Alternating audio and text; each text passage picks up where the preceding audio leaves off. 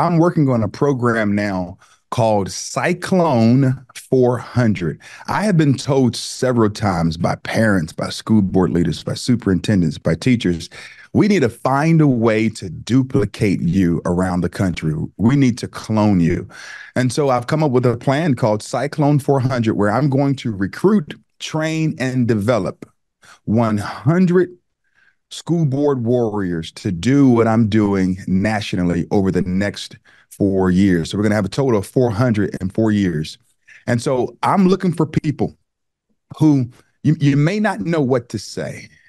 You may not be gifted at public speaking, but you are concerned. There's nothing like a concerned mama bear and papa bear. You may not be as eloquent as Eric Metaxas. I mean, not many people are, right?